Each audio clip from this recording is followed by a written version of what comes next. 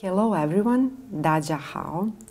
I'm very happy to be here and to attend with you together 8th International Conference of Chinese Image Medicine in Budapest. I'm also very happy that my professor and teacher Sumi Tang is here, and together with all of you that we can present works which are in the field of image medicine. Let me introduce myself. I'm Dr. Ana Žikić and I come from Serbia. After graduation from Medical University in 2005, I got a scholarship from Ministry of Education and Sport, and I became a student at the University of Traditional Chinese Medicine in Beijing. In those superior advanced studies, I spent 5 years from 2006 to 2011. I believe that everything is happening for a reason, and really the first day I got to a dormitory, which was the part of my university, I get to know about Qigong. Before coming to China, I was sure that I want to learn this technique, but I couldn't imagine that the first day of my stay there, I found Zhongyuan Qigong. It took me first 2 years to go to the first level of this knowledge and system and to get introduced to the Kundawell Institute, which opening was 2008. So my first teacher was Olga Markova Smirnova, and I'm internally grateful for her and for her unselfish giving, teaching and sharing from the heart. She inspired me in many ways, as a healer, as a teacher, as a woman, as a person. And also I'm very happy and lucky that I got a chance to meet and learn from Professor Sumi Tang during my time in Beijing. After finishing my studies in Beijing, I also had the opportunity to attend summer practice in Shaolin, and these were also unforgettable days because just before my returning to Serbia, I could have more knowledge and more experience to integrate into my practice. Later on, from 2016 to 2018, I attended the program of Integrated Structural Acupuncture at Harvard Medical School in Boston, and this program was based on Japanese-style acupuncture, and also this style I integrate into my work. Right now, mostly I'm based in Serbia, in Belgrade, where I have different kind of activities which are based on traditional Chinese medicine. One part of my work is work with patients in the clinic, and I have to say that mostly 70% of my patients are attending one of the seminars of Qigong, and some of the seminars which are called Traditional Chinese Medicine and her practical usage, because I want to learn them and to give them as many tools which they can apply in their everyday life. For sure, Zhongyuan Qigong is one of the perfect ways which they can integrate and which can improve the quality of their life. Also, my teacher Olga so far came to Serbia several times, where she was teaching and sharing her knowledge from Qigong and from all activities what Kundawell Institute is sharing all over the world. Image medicine is also an important part of my healing sessions, and I find it very profound and inspiring in many ways. It's improving results a lot because mostly I'm using it together with acupuncture, and I really think that we are all very blessed because this wisdom has come along our way. Looking backwards, starting with to practice this system in 2008 up to nowadays, I think that my life is very rich and inspiring in many ways because it's present daily. My topic, which I choose to share with you, is how to use image medicine in treating of chronic fatigue syndrome. And first of all, I have to explain what is chronic fatigue syndrome and how it's diagnosed in the terms of Western medicine. In recent years, more and more patients have been diagnosed with having chronic fatigue syndrome, which is also known as post-viral fatigue syndrome. This is a current name for disorder unusually characterized by extreme fatigue and variety of associated physical, constitutional, and neurological complaints. There are different explanations, but still it's unclear what really can trigger chronic fatigue syndrome, but often it can begin after a bacterial or viral infections, and also it can be induced by chronic stress and hormonal imbalance. In terms of traditional Chinese medicine, we could say that VIII, actually the qi of the body which is protecting us for different factors, it's weak. Usually patients are between 25 and 50 years old, although cases in childhood and middle age have been described. It's more common in women than in men, suggesting there may also be a hormonal factor together with appearance. So mostly the people and patients who are coming with chronic fatigue syndrome are women. When we are speaking about physical symptoms which can be included with chronic fatigue syndrome, it's very important to say that fatigue which exists does not originate from exertion and is not relieved by rest. So after rest, actually, patient does not feel better. It could be together with sore throat, headaches, joint pain, persistent low-grade fever, weak and aching muscles, and swollen lymph nodes. Physiological symptoms which are included in chronic fatigue syndrome are depression, agitation, impaired memory or concentration, confusion, patient has a need for excessive sleep, and also these symptoms can be worsened with slightest exertion. In order to tell something more about diagnosis in the terms of traditional Chinese medicine, we first have to know that in traditional Chinese medicine, we are very often speaking about the balance of yin and yang. And actually, this balance in our body can determine our health. We can also say that perfect balance does not exist because women are more yin than men and men are more yang than women, but we still have to find a balance in order to be healthy in terms of our physical, emotional, mental and energetical body. Another thing which we are very often speaking in TCM is the state of qi and blood. Why it is like that? We have one saying that the blood is a mother of qi and the qi is commander of blood, and actually these two vital substances are always going together. Their flow is through meridians and they are influencing the proper functioning of some organs. There are also many different factors which can influence and upset the balance of qi and blood. It could be poor diet, lifestyle, emotional stress, overwork, or irregular sleep habits. When this disharmony occurs, then the illness also appears. Usually in Chinese medicine, we are also speaking about patterns. So pattern is actually the way how we diagnose disease in TCM, and this is the common language how we communicate between each other. I will share with you some patterns, actually what can occur in terms of traditional Chinese medicine when patient is having chronic fatigue syndrome.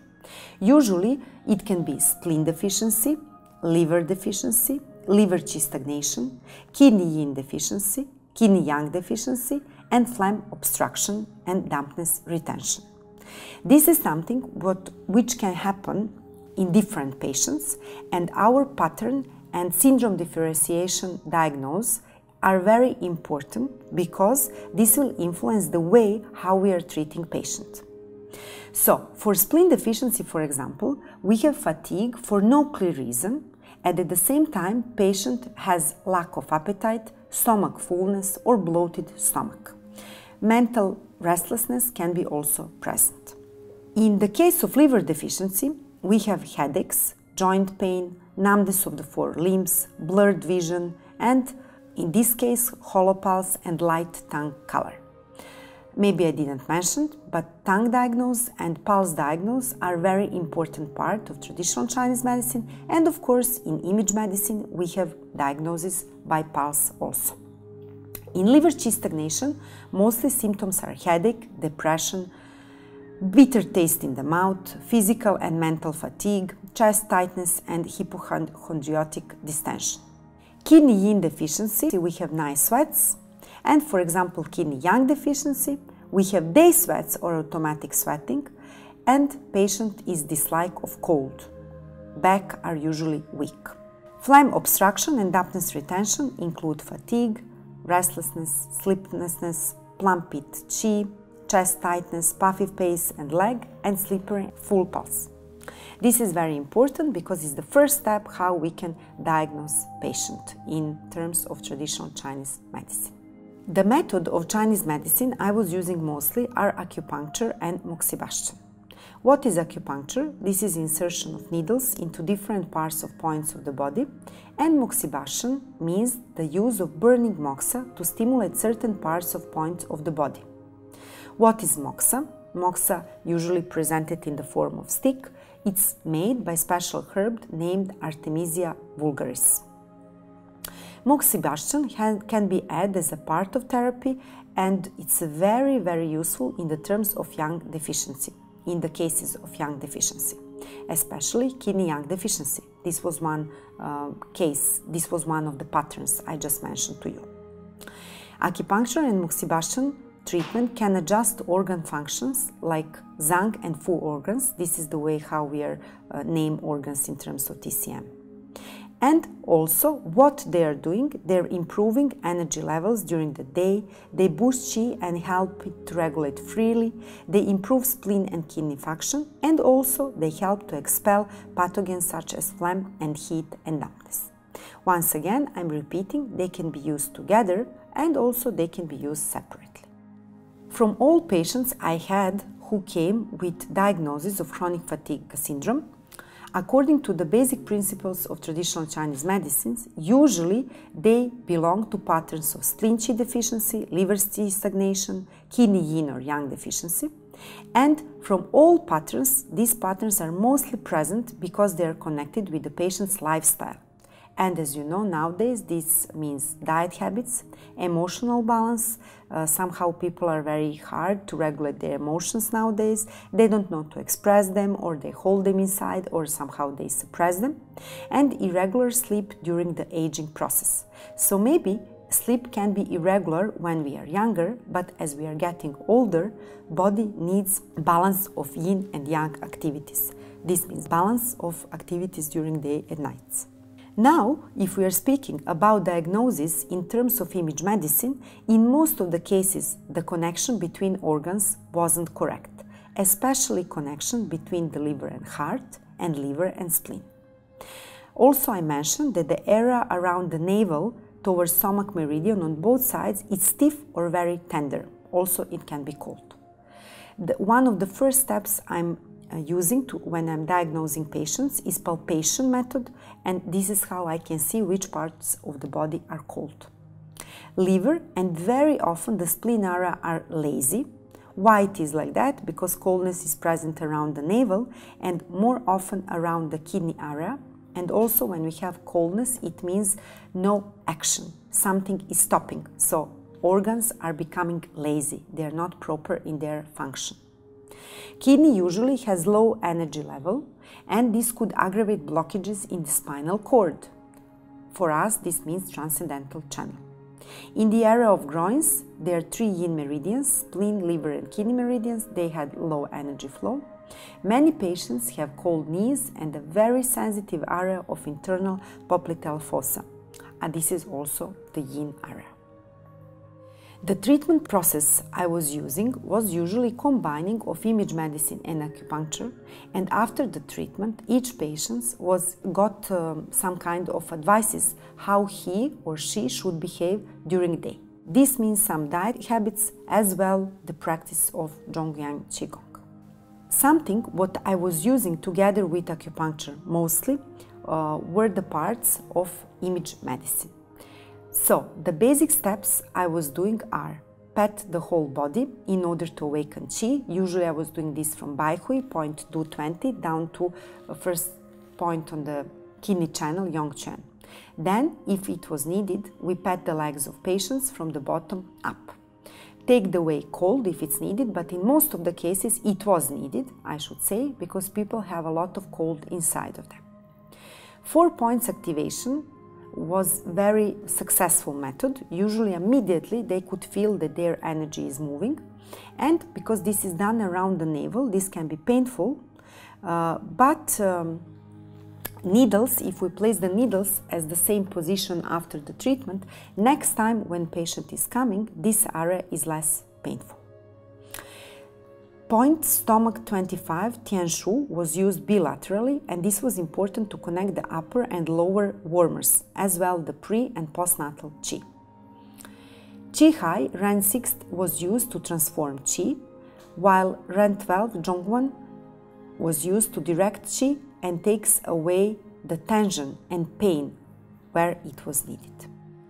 Still, I'm speaking about the treatment process I was using. Awakening the physical organs was very important. Mostly I done it with the liver, spleen and kidneys. Liver condition is usually in TCM connected with the emotional state of patients, and when we awakening it with yin-yang ball, this gives very, very good results. On the end, changing the image of internal organs, using the correct images and using the mantra Bien is usually part of the treatment. It was a very good part of the treatment. And then create the good connections between organs and again use the mantra Bien to change the current ones when it's needed. Bigger, smaller method in order to awake chi of the kidneys was very good. And one of the mantra I use the most, it's Ming, for cleansing and brightening the whole body and its energy. I should say that patient felt very good while this is done almost on the end of the treatment. Acupuncture was the part of the treatment, and the generally used points were Susan Lee, Baihui and Neiguan. Auricular acupuncture was also used. In the case we are using adrenal, subcortex and endocrine areas. Why these points are the most commonly used points? First of all, Susan Lee is extremely important to strengthen the earth element, spleen and stomach, and assist the chi in eliminating fatigue. Susan Lee, or I should say stomach meridian, are belonging to the earth, and this is the point of the earth on the meridian of the earth, so it's very important. Baihui Du 20 is the meeting point of all yang meridians. It can raise yang qi, open orifices of the body, calm spirit, and extinguish wind. Point Neiguan, pericardium 6, through the yin wei meridians connect the stomach, heart and chest, and it calms the heart and settles the shen. This is the point which is opening point of extra meridians, so her function is very important. These points are strongly recommended for this kind of patients, and then we should see to which pattern each patient is belonging, so we can use some more points. The frequently used acupoints, beside these points I already mentioned, are stomach 25 bilaterally, Ren 6 and Ren 12. And these points also were stimulated by image medicine method. If it was spleen deficiency, we could add San Yin Jiao, spleen 6, and Yin Lin Chuan, spleen 9. If it was liver qi stagnation, we were adding liver 2 or liver 3 for liver deficiency, together with San Yin Jiao, spleen 6. In kidney yin deficiency, we were using kidney 3, Tai Si. For kidney yang deficiency, we were already mentioning that moxibustion was very useful as a part of the treatment, and point Du 4, Mingmen. Image medicine method was used here. Usually patients would ask how many sessions do we need. Image medicine treatments, when they are combined with acupuncture, according to my experience, they are giving faster, very good results because the treatment itself is stronger. So 4 to 7 sessions are needed in order to attain and maintain good results. Usually they are 1 to 5 hours long. Sessions are performed once to twice per week. Each patient is individual case, but they can usually feel better and stronger already after the 3rd session. So according to my experience, sometimes there is aggravation which is happening, but we are saying that aggravation is a positive sign of better signs and better results what we want to get. And after 3rd to 4th session, there is the first so-called jump of energy. Usually the whole set of sessions can take 2 to 3 months in order for good results to stay. Sometimes periodic visits are necessary until the symptoms are gone. According again to my experience, spleen Qi deficiency, liver Qi stagnation and deficiency, they have good results from these treatments. Kidney yin deficiency can take longer time in order to get good results because, as we said, some changes are happening due to lifestyle of patients. So, patients need to change their lifestyle. This is actually necessary. As I mentioned before, in most of the cases, after third or fourth session, we can have some change already. It can be aggravation or patients are feeling better, but what happens in the most of cases, usually after 5 sessions, patients are all using the same sentence. They feel more alive, they feel lighter, and they're kind of awakening again inside of their body. The results are better in acute cases, and these cases are the ones which have a history 3 to 4 months or less. If treatment is supported by herbal medicine, Qigong exercises, and proper changes of diet and lifestyle, the results are even better. On the pictures, you can see something what I'm recommending to all patients. This is kind of continuing and prolonging the results what we are getting during the treating of patients. These are the seeds, magnetic seeds we are placing on earlobe. This is ear acupuncture, or maybe I recommend for them different areas on scalp acupressure, and the third one is using of moxibustion. Moxibustion I'm using by myself on the clinic, but then I teach them how they can continue to use it mostly on stomach 36, Susan Lee point, and how often and how long. This is prescribed to each patient individually. I wanted to give one case, like a case study, and this is the patient who had very good results of this kind of therapy. She's a pharmacologist, 45 years old, she has 1 child, her name is Maya S. Her main complaints were chronic fatigue for 15 years, joint pain, which has become worse lately, depression and need for sleep. She suffers from insomnia. Because of her profession, because she has to stand a lot, this aggravates the pain in her joint and legs. She had a lot of examinations in terms of Western medicine, but so far they has not found the cause of disease. In terms of TCM, this was the case of spleen Qi deficiency and kidney yang deficiency. Her tongue was enlarged, pale, with a thin white coating. Her pulse was weak and deep. In terms of image medicine, very low Qi movement through the right side of the body, especially legs. Liver and spleen were lazy. There was almost no connection between the liver and heart. Her kidney area was cold, and there were also blockages in the spinal cord. Transcendental channel was blocked. Her neck area and shoulders were very stiff, and bladder meridians were blocked along her body, especially the back and calves. How many sessions we had? We had 8 sessions during 1 month. Every time I started treatment with patting, activating 4 points, removing the hold from her body. This was necessary in her case. Then I clamped her legs and joints. I tried to find bad information and clean it, change it to connection with the organs, and after that created the good connections between organs, using usually the mantra Bien. I focus especially on Dantian and then the kidneys, and this was important because for her this is the source of vital energy, bringing the heat in those positions. At the end of the treatment, I used mantra Ming. For acupuncture treatment, the points were Bai Hui, Susan Lee, San Jiao, Tai Si, 4 points around the navel almost every time. There is extra point called An Mian, back to the earlobe on the skull, and this point she was massaging every time before going to sleep. Her acupuncture was used every time too. She knew the basic Qigong movements, and she was the part of the group. In this way I could see a lot of improvement because we were seeing each other more often than only in the clinic. And I recommend therapeutical acupressure, which became the part of her daily routine. So beside the point she used before sleeping, she was using stomach 36, spleen 6th, area of back shoe points, kidney 23, and change of diet was recommended. After the 4th session, there were some improvements. She was sleeping better, not longer, but the quality of sleep was better. Her joints were less painful. This changed during the treatment procedure, but it was continuing changing to a better state. Her level of vital chi was better, and she felt really more alive. Every time she was coming, I could see there is a change going on. After 8 sessions, many of her previous symptoms were better. What about the lifestyle? Eventually, actually, she had to change food, exercises, qigong movements, applying moxa and so on. And once in next 2 to 3 weeks, treatment was advised.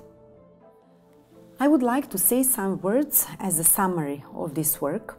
After graduating traditional Chinese medicine and integrating the principles of image medicine in my work, I could say that acupuncture together with image medicine really are giving very good and profound results. Also, results are seen faster and effects are more profound. This also gives to patients a deeper understanding of their life and purpose, and it's like discovering the value of life again, especially in patients suffering from chronic fatigue syndrome. Every time after treatment, I could see they're more alive. It's like it's written on their face, but they're becoming more radiant, more alive. Their will for life is higher.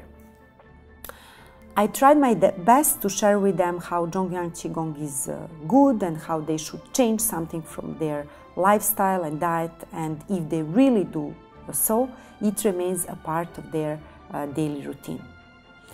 Today's life is changing and it's full of challenges. We need to remain conscious and really to dedicate ourselves to live our lives in a certain way. In order to keep inner peace and create a happy life out of it, is necessary to our modern and commercialized society to imply certain routines, physical activities and nutrition. This is important because each person has to nurture first herself or himself in order to have better quality of life. Image medicine I see as a great method which can be integrated in today's lifestyle. It gives us deeper insights about ourselves, about life, who we are, what we are doing here, how we can really be more satisfied with each day of our life. Applying these methods to yourself and others means getting to know the beauty of life day by day. And image medicine, it's really as a family medicine. And each happy family is like a seed of more happiness in all over the world society. I'm really grateful to Professors Yumi Tang and Kundawell Institute, and let us all use the image to create better, healthier, more peaceful and joyful world. This is what we need today. Thank you for your attention. 谢谢。